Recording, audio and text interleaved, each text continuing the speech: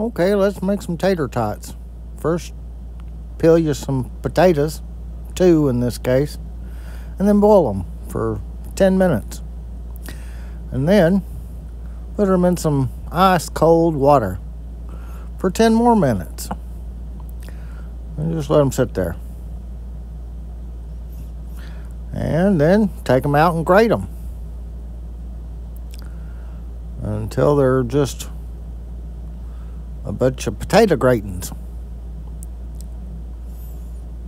And that can take you a little bit. And I saw a TikTok video of somebody using a grater like this, and so I decided to try it. Yeah, it works pretty good. Just grate it like that, and then when you get the whole potato all grated up, then you can dump all the insides out, and there you go. Then you can mix in a tablespoon of flour, half a teaspoon of onion powder, half a teaspoon of salt, and a half teaspoon of pepper.